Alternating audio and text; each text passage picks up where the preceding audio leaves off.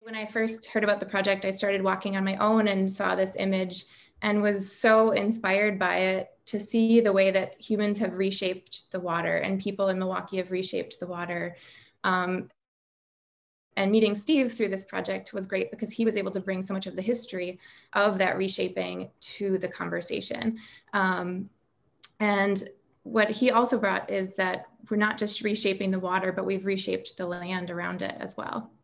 Yeah, and one thing that I think stands out in this image is the sort of geometric shapes on the right, 2019, and the sort of the easy curve and flow in 1852. To get down to how that happened and why it happened and how it changed not only the water but the land and the culture of the people around it is a great story, I think. So this is just another like contemporary view of what the Harbor District looks like.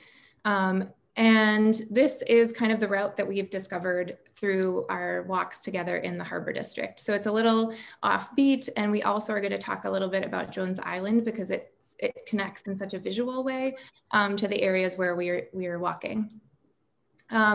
We also wanted to share a few questions with you guys right up front that seemed really pertinent to us by the end of our experience walking in the Harbor District. And we invite you to kind of chime in along the way if something trips one of these questions off for you, if something connects, feel free to be thinking about these things and add your 2 cents in along the way. So how do you balance priorities when when you're developing urban space? Human, industry, land, culture. There has to be a place where the city has all of its dirty things happening, and how are they integrated with human life? And then also, how would you solve these problems or consider these things and redesign this infrastructure if you were starting from scratch? So if the landscape was completely back to zero, how would we redesign how humans and industry and infrastructure interact with each other? So the first point of interest that we found was on South Water Street, kind of right underneath the Hone Bridge. And I think it's worth noting that when we did this walk, actually, we walked it, I think, about 3 times. We encountered very few people, and it wasn't just because it was cold. I myself, lifelong Milwaukeean, had never set foot in most of the places that Sarah and I walked. It almost felt like we were on some sort of other planet, even though we were in Milwaukee. And from a historical perspective, this area really wasn't populated much anyway. It was marsh. It was underwater. Lake Michigan fluctuates up to 5 feet in height about every 20 to 30 years. So sometimes these places were inundated. And this map is actually from 1848, where someone drew out some of these areas that were highland. There's an area called Walker's Point that is called Walker's Point because it was one of the only sort of dry peninsulas in the area. You see a few buildings in what's now considered Jones Island, and there was a Native American village there, but for the most part, this wasn't a place for people to live. It was just a place to hunt. There's a lot of waterfowl. There were fish. So it was very, very dramatically different from what it became, starting in the 1840s and the 1850s, especially once they cut through a big sandbar in order to make shipping a lot easier, getting ships up and down the Milwaukee River. So yeah, in this map, you can see the proposed cut in that sandbar where they changed the mouth of the river and adapted it from being further south and moved that port to the north. And I just want to recognize that there were native cultures living along the river and living in these marshes. And so it's interesting as we think about how this space was used, that it's always been identified as a place that's been really fruitful, right? So even though there wasn't a ton of human interaction with the landscape or change, it's always been a place that's provided a lot of opportunity and resources and has been an entry point for people to start developing into the city and move into the city space. So I'm also really excited to share these pictures up from the Milwaukee Public Library and from the Wisconsin Historical Society of this development, the port and of the Harbor District. So there's just these amazing photographs from above where you can see how they've really changed and filled in. And you can even kind of compare it to that map where you see all swamp, and now you're seeing buildings where there was just marsh or wild rice. And how fast, I mean, this is 100 years later, how quickly that development happened, and to think about the technology that they had available to create that amount of change is just kind of amazing. So part of what the struggle that I had while I was thinking about the Harbor District is I think about the displacement of people and access a lot in my work, but I also think about, I mean, this landscape makes me think about how the ingenuity and the innovation that had to happen to be able to create this port and all of this infrastructure that really helped the city develop. And without it, Milwaukee wouldn't be what it is. So it's just an interesting balance to consider. And one of the things that I learned from Sarah in going about these walks was a way of thinking about barriers, actual physical barriers to getting to a place, but also economic barriers, maybe even mental barriers, which is one that I had regarding this area, not really thinking about it. And part of it, I think, is that it's one of the few areas of Milwaukee where there is literally almost zero residential space. And that might be changing in the near future, but by sort of keeping people out for so long, and that's not always been the case, but for the last 80 years or so, has, I think, changed that area in a way that a lot of people might not recognize. Sarah, can I ask you on this map, because it's just so cool, or maybe you're about to do it? Yeah. Yeah, I was, because it is so cool. So I just wanted to share that in this picture, you can see the pylons for the Hone Bridge going up. And then by 1975, you can see the completed Hone Bridge. And I think that, I mean, what Stephen's saying is that like the access to this area, and that we both had not really explored it in the past, or that there's not really residential space or really a way to bring people in, I think is one of the most interesting parts of the Harbor District. And like this bridge that kind of just takes people right over it. And we even talked about how this bridge for a long time, like it was just kind of going nowhere. So what's happening now in the Harbor District is exciting because it is a little bit, it brings us back to this human element. It starts bringing people back into the space. Yeah, that Hone Bridge picture though is just really exciting. It's interesting to see the development. Oh, I was gonna say that bridge literally was called the Bridge to Nowhere in Milwaukee for many years, and there were plans for a much greater freeway expansion to be part of that, but those were abandoned. And I think a lot of people agree that that was a good idea. Could I ask you guys to talk a little bit about your experiences walking, within or amidst those structural components on Jones Island, as like a specific experience within the Harbor District overall? Yeah, I'll start. There was one part of Water Street where when you're walking, there are railroad tracks that are literally up on the sidewalk. And Sarah and I we had a hard time figuring out if they were active tracks. And it just seemed strange to have railroad tracks that close in proximity to where people could walk and drive. They then cross a street and go up a hill. And as far as we could tell, they were active railroad tracks. And we might even have a photo of that. Here, no, I think I'm excited that you're talking about that, because that was a really fascinating part of our walk, was to realize just how integrated these spaces that are made for humans are with the industry that exists in this area. And another thing that we both really related to is that Milwaukee has this kind of scrappy attitude, and has in the past has had a lot of these undeveloped spaces where there was a lot of opportunity for people to kind of create their own projects or find their way in and into the landscape or into whatever business they wanted to create. And that those spaces are dwindling. And this is kind of one of those last places in Milwaukee to really be reinvented.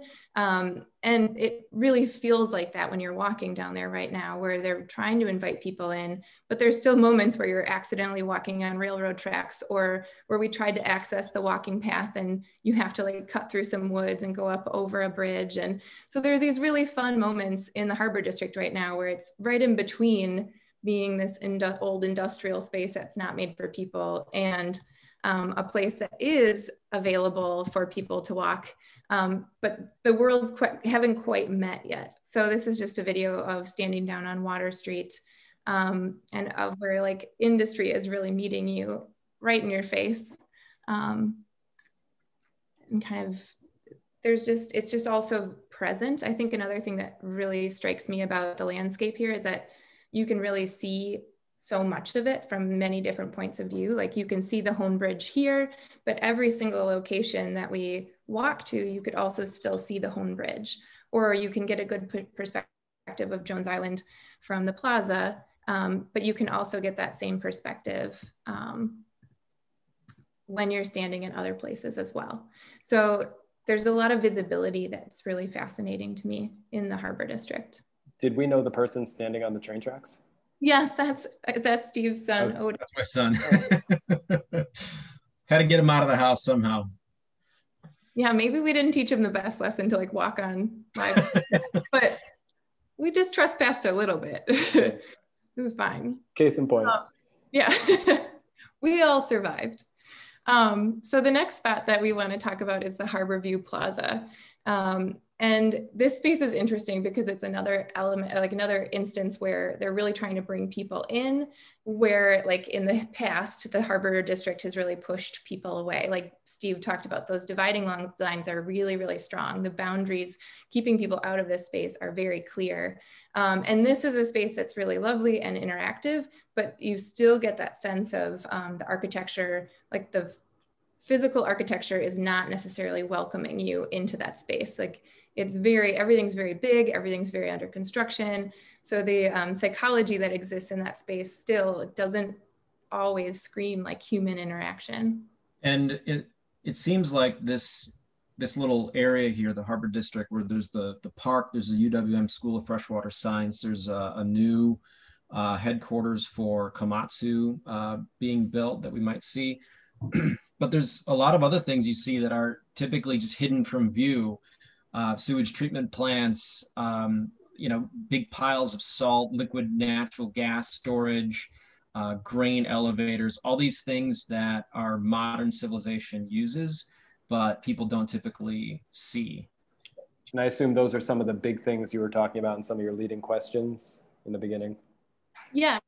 Yeah, there's such an interesting set of industry. I mean, it used to be really heavy industry. It's now switching over to light industry, so that it is a little bit more interactive and welcoming to people. It's not quite as toxic as it might have been in the past. But all of that stuff is still really present. And I do, when I approach any project or any space, I always think about who has access, how is the space, how is this public space equitable? And Milwaukee is really trying to value its waterways and present them to the city as like its biggest resources. So I had extra care in thinking about like, okay, so if this is what we're valuing, how do we bring people to this? And Steve really helped me kind of go, why is that important to you? Like, why is it important for people to have access to these waterways? And I think in my head, I realized it was beyond recreation. It's really important for people to see how their city works, like especially in this space, to be able to have access to see the infrastructure and the industry and the port and all of these things that kind of make the city tick. It helps give you perspective of how much energy it takes just to have a life in a city, but also it shows you kind of what your lifestyle and like what impact you have on the earth. Because not only did straightening the inner harbor and building all of these walls in the Harbor District push out people, but it also pushed out like any ecology that existed too. So, right, that's not a very habitable space for any plants or animals. You're not seeing that kind of interaction with the landscape anymore either. One of the interesting things about the Milwaukee Harbor is that it was almost totally non-functional in the early years, and the early settlers, they knew that, And it was a combination of not deep enough water. And as everyone who's been in Milwaukee the last few years knows, there's these punishing storms that come off the lake and can literally annihilate infrastructure on both Jones Island and I think the South Shore Yacht Club. A couple of years ago was, or maybe it was last year, was just about completely destroyed. So a lot of the efforts that were underway in the harbor beginning all the way back in the 1850s was all about protecting infrastructure and allowing ships to get in and out. And without that, they believe that the city itself couldn't even function. These images are, aren't they wild? Amazing. So again, I just want to say thank you to the online archives of the Milwaukee Public Library and the Wisconsin Historical Society.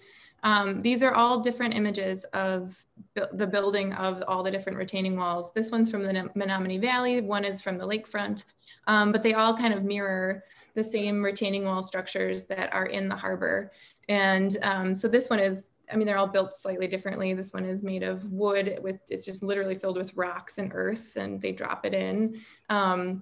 So I find these to just show, there's just something striking to me about the amount of effort and the challenge it took to kind of build in this infrastructure to create the harbor and to make sure that our waterways are safe for human use. And like Steve was saying, that it's not being taken out by storms. It's not it's protective, but it also is so transformative and destructive to our landscape.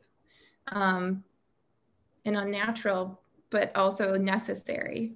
So this is a view of the harbor now, what you might see if you go to Harbor Plaza. So we absolutely encourage everybody to go walk in the Harbor District, and it might not sound appealing to do in the winter, but absolutely try it in the winter. It's really lovely. And just the views are unlike anything you'll see anywhere else in Milwaukee. To be able to see the scale of a boat like that is it's jarring. I think it's probably frozen enough that you could walk across it now. I wouldn't recommend it, but some of these were from a little earlier in the winter. Well, I want to ask you guys a question. This might be a tough question. I think as someone who also appreciates history and also appreciates the significance of major infrastructural moves 100 years ago or whenever the date may have been, we've learned so much about the ecological ramifications of those efforts now, and how devastating they've been to lots of just native aqua life or otherwise.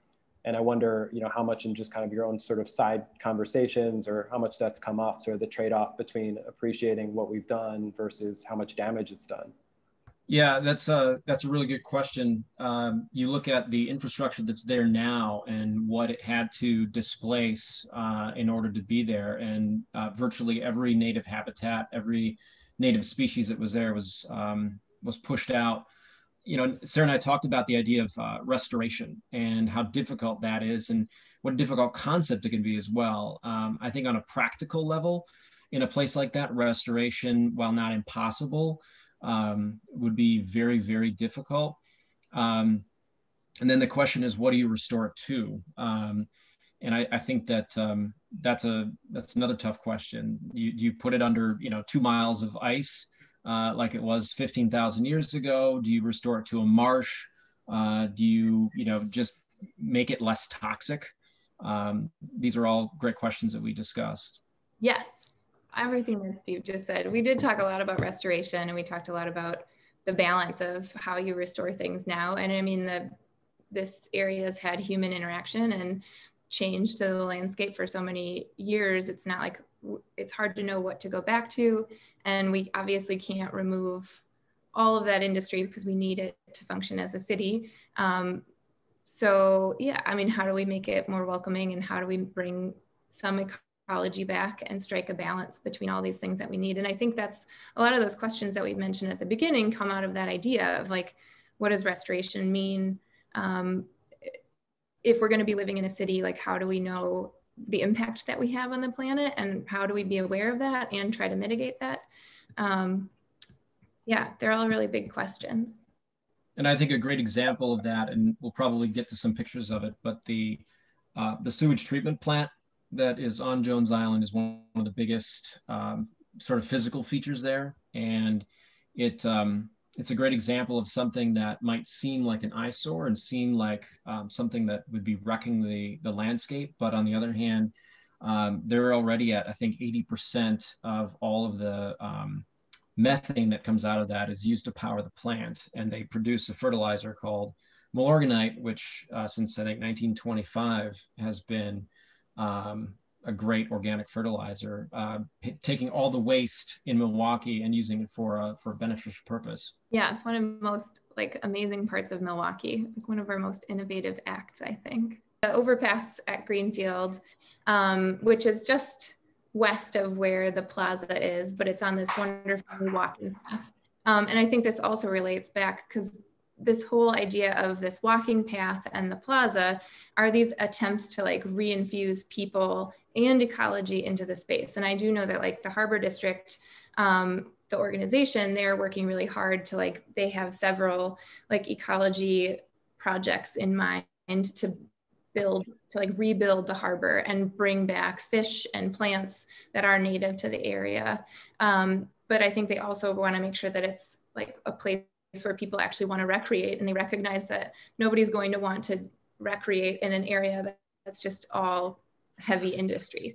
So bringing in this walking path and this overpass is another just like really lovely act. And again, like it's not complete yet, so it's really fun to walk on it now and kind of see it in this transition phase where you don't necessarily get, you still kind of get the ruggedness of good old Milwaukee, but you still get access to this landscape that you otherwise would probably be blocked out of.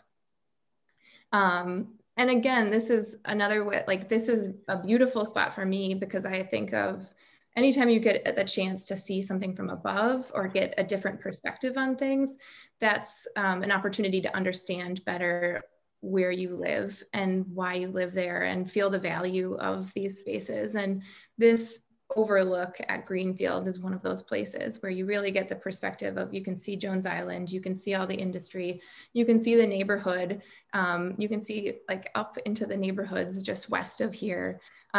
It kind of breaks down some of those barriers. So I think the Harbor District is doing a good job to build in and change that architecture that feels oppressive and build in these moments of clarity where you can really engage with the landscape. And if anyone likes to cross-country ski, this would be a place to go. Stephen and Sarah, I have a tough question from Barbara. Was asking about climate change and the possible dangers of having infrastructure so near the water or the water's edge.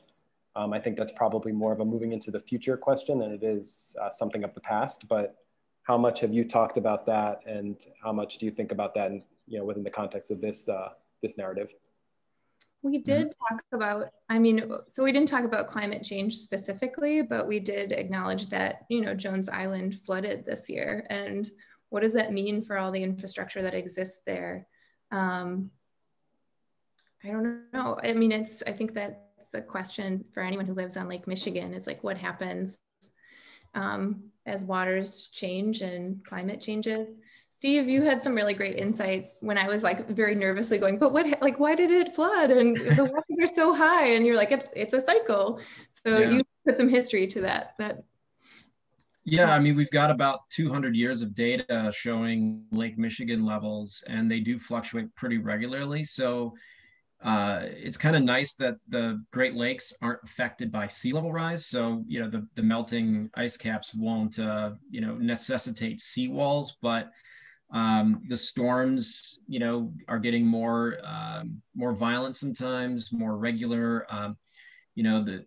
We don't even have a template for what's going to happen in the next 10, 20, 30, 40 years, whether it's evaporation or rainfall.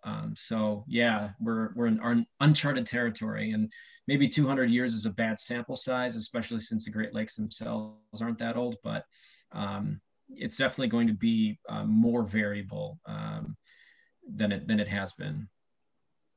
And I think that, it might be a little bit of an obvious statement, but I think it's also really important to differentiate between ocean water and the Great Lakes, even though Lake Michigan may feel like you know, an ocean view, it's not necessarily subject to the same, you know, tidal challenges, I guess, as the ocean water would be.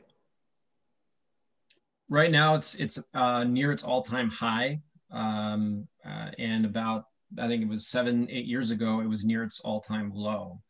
So when it's high, people freak out about erosion and damage. When it's low, they freak out that ships can't get through. I just like that we're at the mercy of the landscape. I think that that's kind of my takeaway from that, is like, we can bring in all the culture and we can bring in all the changes and we can make all this infrastructure, but really we're just at the mercy of weather, which is how the conversation started today with snow and cold. So I'm just, yeah, I think that this area is also a good point to kind of pause and just recognize that, like, the Harbor District, though it doesn't have, you know, a lot of people living there now, it is surrounded by like 5 of the most densely populated and like diverse neighborhoods in Milwaukee. And there are like some very strong barriers to this landscape for those neighborhoods. And I wrote down a couple, like, I don't have many statistics, but I do have like one thought. Like, so I've been reading about like the current state of the Harbor District, and apparently there's 888 acres in the Harbor District, and half of it is transportation and utilities. So that's actually technically public land, which I think is really interesting, that these public services create half of this space already. And those really can't go anywhere. Those utilities, we need those. So that's not going to change. So then it's the other half.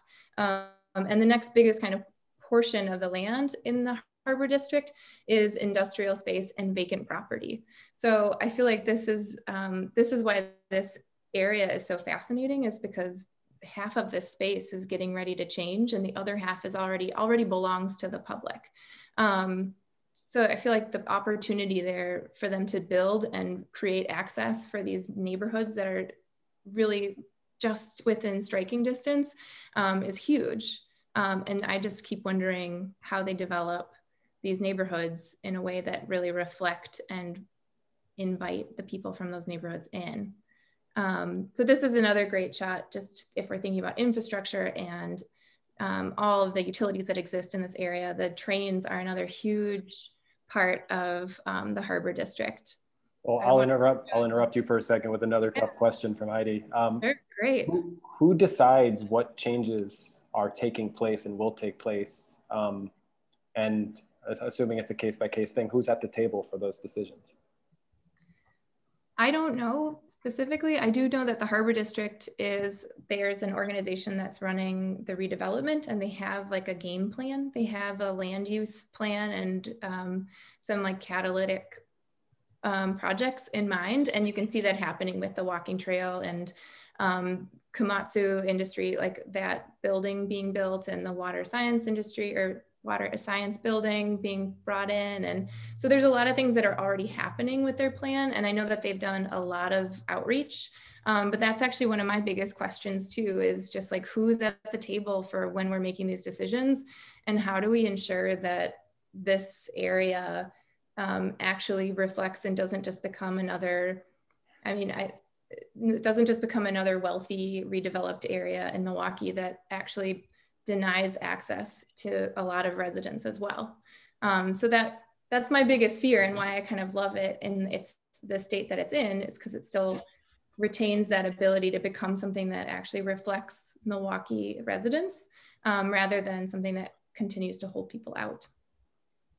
Yep, and I saw a comment from one of the participants talking about the engagement with the surrounding people with that plan. And I know it's a combination of the city of Milwaukee. There's a lot of people at the table, so I think that's a good thing. That's great. Yeah, and I just see a follow-up from Julie also that says that she knows residents who have served on the committee and that their voices are being heard. So that is good news. That is great, Julie. I'm glad to hear it. It did look like in their plan, I can share a link to their plan as well. I mean, it's pretty thorough, and I know that they did do a lot of outreach. So I'm not sure what's happening beyond that, but there is good connections being made. So I also want to play this video of a train. The train is amazing because it also connects this space in such a deep way. You're walking on the path, you're walking along the train tracks. And then our last spot, which is, or what, not our last spot, but one of our spots is on the KK River Bridge. So on Kinnickinnick Avenue, there's a bridge that goes right over the water right before it kind of hits the port. And you just kind of get this amazing walking between the two spaces. You get this amazing connection going underneath the railroad bridge, seeing it on your side and then seeing it to your other side. Just this really deep connection to the transportation that happens in that area. We couldn't figure out what that large red steel structure was that was being built, but we think it has probably something to do with Komatsu. This stop for me also really brought up a lot of thoughts about those boundary lines. And we talked about, for Steve and I both, this spot really designated a divider between the Harbor District and being in Bayview. So kind of this, like, from everything that way was undeveloped and everything this way is feeling like very developed. And so I think that's kind of where some of those ideas of how do we like manage that development and make sure that it's happening at a pace and at a, you know, in a style that really is inviting for everyone. And one question that I had while we were walking too was like, how do we build in some of that kind of the scrappiness that existed in undeveloped Milwaukee? And can you build in opportunities like that for artists or for entrepreneurs? How do we keep some of this space undecided as things come up and as things build in this area? Right. I think Sarah talked about gentrification, but there's not even something to gentrify in a way, because it's a lot of just either open land or differently used land. But yeah, we talked about having it, you know, stay open. I have a question that's coming through that's asking you both. These are all good questions. Thank you, guys.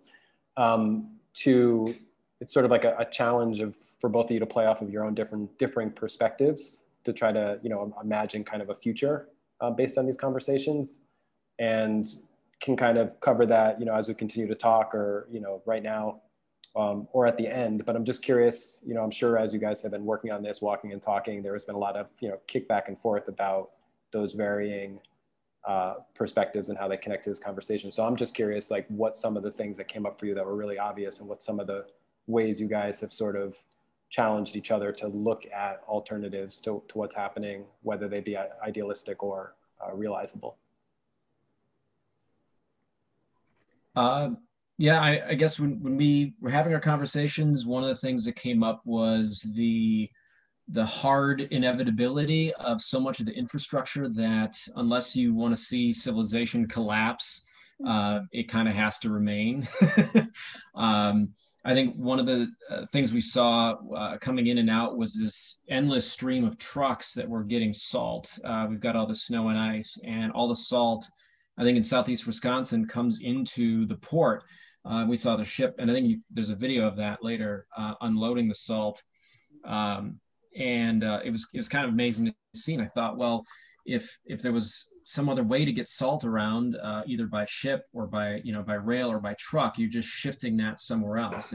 It's sort of necessary for everything to work, along with the sewage plant, the grain elevators.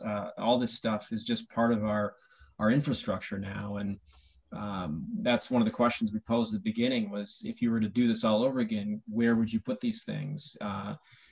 Would you still have them here, or would they work somewhere else? And could you integrate that with some sort of, you know, residential development as well? And I think that's possible now. I think that, you know, 40 years ago, it would have been so uninviting that no one would have contemplated it. But as things are getting cleaner, it's becoming a possibility. Like some of the other things that came out of our conversations were the idea of, again, like that idea of the architecture being inviting or oppressive. And So like, how do we make this industry feel welcoming? Like maybe it's information, or maybe it's just building other things that are on a different scale so that it feels really walkable and it feels accessible. But then also one thing that I know is happening as part of the Harbor District's redevelopment plan is they're connecting Mitchell Street. So they're taking Mitchell Street, and instead of it dead ending at First or KK, they're going to let it go through into the harbor. And so opening up more of these through lines for transportation, for bikes, for walking, like that is going to help bring people to that area as well. Because I think one of the biggest dividers right now is actually the highway. More so than like the industry, the highway kind of holds those neighborhoods back. So finding a way to like break open those barriers to this waterfront, to this amazing point of view, to get to understand our infrastructure in our city in this different way, that's going to be the biggest thing. And I think that allows more residents to come in and have a voice in how the development happens, but it really is kind of about wayfinding and access beyond those like big physical barriers.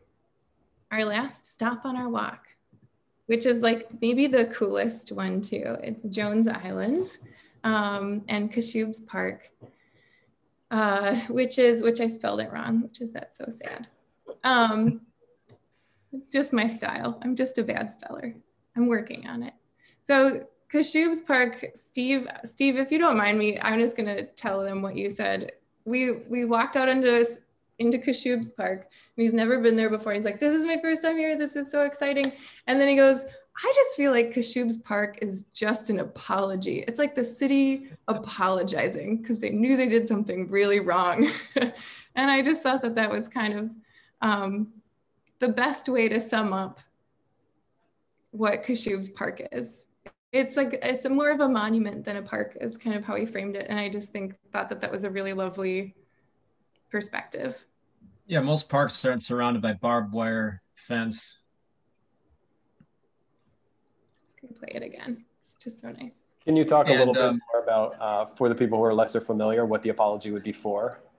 So Jones Island was a fishing settlement. It was a fishing village beginning in the late 19th century. Some Polish immigrants and it came from the Baltic Sea area, settled there. And, you know, this is a great example of how culture and landscape sort of interplay. They found this area that was perfect for them. They built their houses up on stilts. They got around on their boats, and they made a living fishing on Lake Michigan for a good, 40, 50 years. There was a large Polish population on the south side, so they'd take their boats across and go to church on Sundays. And it was a pretty kind of unique thing. And it existed up until really the 1920s when they built the sewage treatment plant. There was also an iron works in Bayview that was sort of inching its way north.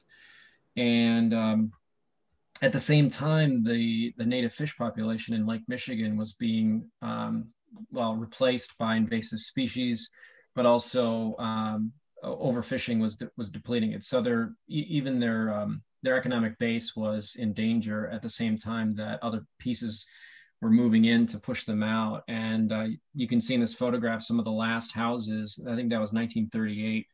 There was one house left in 1943. There was an old man who was, I think, born there, and they finally pushed him off the island, and that's where they built the park.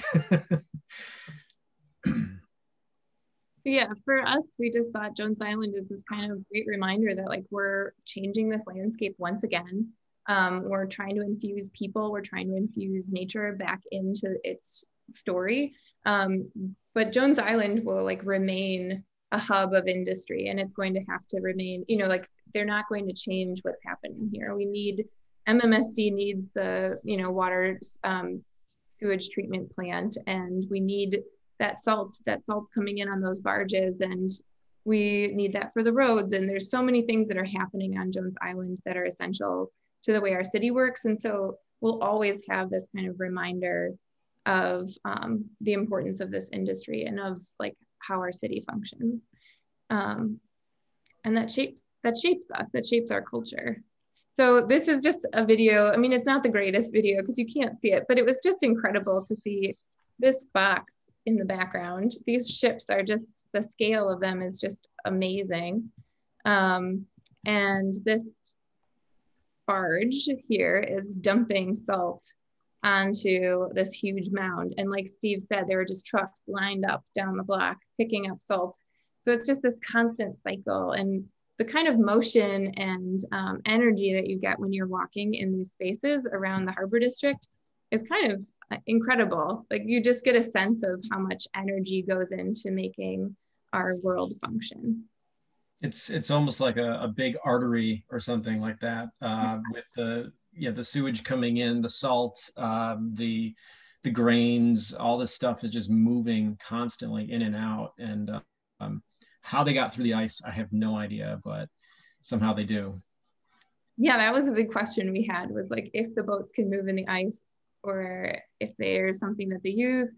And I did find a really great picture of some boats in the 1980s, which doesn't look like the 1980s, but they're like actually pushing the ice away so that they can move the boat through, which it's just incredible what we do to manage these, like to manage the weather, to manage our environment, and to continue like to pursue this, you know, for lack of a better term, and to be real cheesy about it, like the American dream. So, you know, like we just we're doing our thing, but it takes so much effort and so much energy and so much ingenuity. And I'm excited to see this next phase of the Harbor District and see how they can really infuse people back into that and bring nature back into that and use our ingenuity for good. So these are just a couple of more pictures of the sewage treatment plant, where we actually clean and extract any impurities from the water, from the sewer water, and put it back out into Lake Michigan. And it's one of the most like innovative in the country. And if it hadn't been for them building it in the 1920s, this would not exist in Milwaukee, because the cost of doing something like this is just way too exorbitant. So they were able to maintain it, but if they had to like purchase this and make it happen any later in our history, we would not have had such good infrastructure. So it really is incredible that it exists.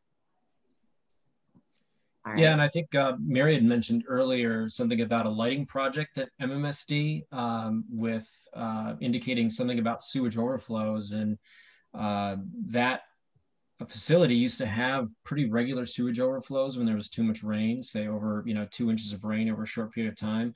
And Milwaukee, beginning in the 1980s, built a tunnel system that has vastly lowered that. So that's another thing that could bring people back to a place like that by just spending more on that kind of infrastructure to keep it cleaner and more attractive and just better for everyone. Julie is raising a really interesting point and an interesting question in the chat. She's talking about maintaining dirty parts of our city while integrating people with them, how much we have to gain from actually interfacing with all the parts of our cities that we tend to sort of, either bury or hide, but asks a very specific question about salt. And she mentions that a need for always needing salt, but do we, and the question as to why we hide the salt, maybe it'd be helpful not to, and or pursue alternatives. And she even goes as far as to suggest whey is a good alternative. And I know that there are certain parts of the country where salting is actually illegal because it drops into the waterways and is very, damaging to fish habitat, et cetera. So just curious about raising that little bomb for you guys. I just think that's a great point, that like when we have access as a city to the infrastructure and to the things that are happening to maintain our city, we have more ability to change what's happening, right? When we can see it and we're integrated with it, then we actually can have say, and we don't want to use salt, we want to use whey. So I think that there's a real opportunity there. And I do think that probably those pieces have been hidden so that there's not that public input. That would just be my hunch, is that those things are kept at bay so that, they can kind of do what they need to do and nobody's really seeing it. But I do really appreciate that Milwaukee is like starting to open those doors a little bit more. And I hope that it does mean that there's more innovative and effective and just better ways to do what we're already doing. I'm all for using the Bible. Oh, go ahead. I just wanted to jump in and say, you know, you're revealing such interesting things about this area, which may be a little bit opaque to people who don't live in Milwaukee, but it introduces them to the topics. But this Inner Harbor area has such amazing potential. I really agree with Julie that, you know, it's a place where Milwaukee can really meet the infrastructure that keeps it alive and understand it.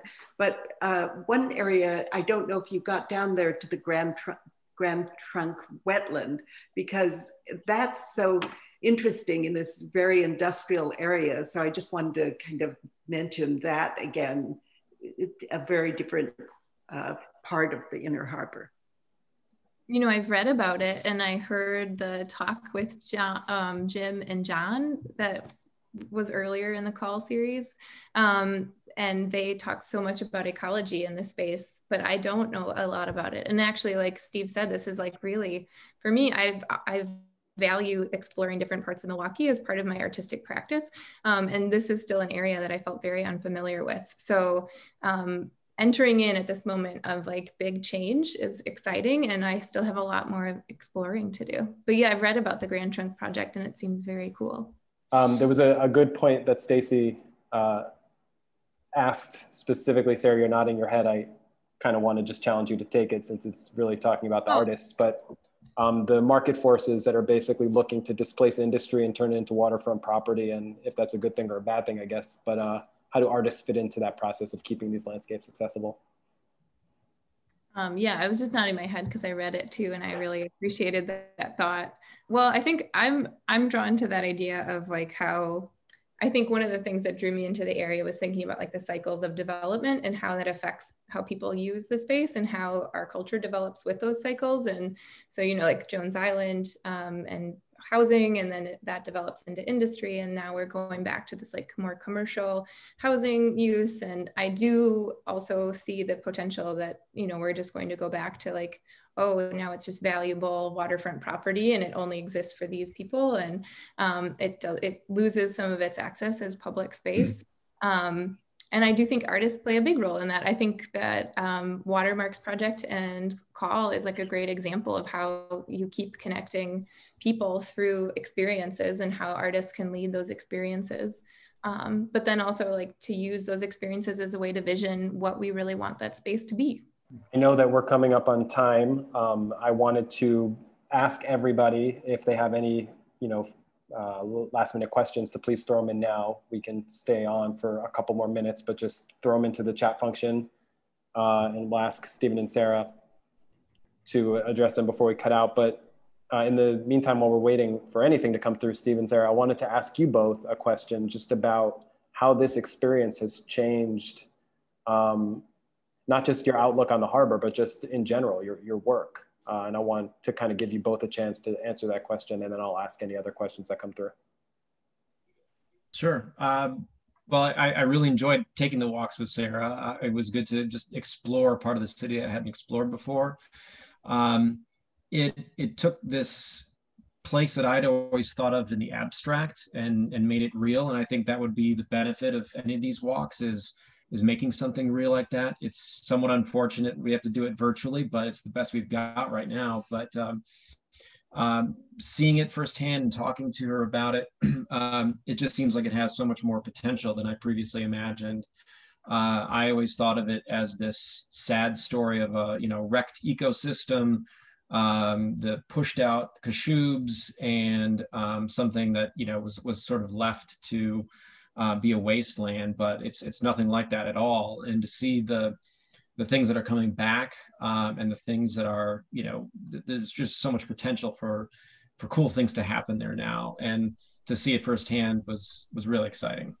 Yeah, I agree. It was just really a pleasure to be in that space, and especially in the middle of a pandemic, have the opportunity to meet a new person was really amazing. And I appreciated walking with Steve so much and getting a fresh perspective and really a perspective that challenged, even if it wasn't that you disagreed, just challenged my own thinking and my own instincts about how I read a space. And I do think like for a long time have believed that artists belong in many places beyond an art gallery. And so I appreciated this opportunity as one example of how artists can kind of really dive in to conversations with other specialists like historians or scientists, and to analyze these spaces that we're influencing, and hopefully make some impact or like have decision making in the planning of them or like redesigning of them. So yeah, and it just has been nice to walk outside and see a new part of the city. It just doesn't happen in the middle of a pandemic that much. So it's great. I think that is not a small comment to make, whether it's pandemic or otherwise. I think, you know, opportunities to go outside and actually interface with real things is going to become, you know, increasingly one of the challenges that we all face, and we need to continue to encourage people to do things in that way. I'm seeing another note from Stacy. Yes, I definitely think looking at the ways that artists can create new experiences. These are the types of conversations we're looking to sort of start and facilitate here, are just, you know, unique new opportunities to look at the same things. And I think that there's not one path forward. I think we have sort of control over that path forward, and the best way to sort of select the most appropriate, meaningful, and productive one is to have conversations about everything that brought us here and everything that's possible now. So I think that you guys have asked some really good questions. I will say that pandemic or not, the photo references, it's a really nice way to see snow and not feel cold. So thank you for that.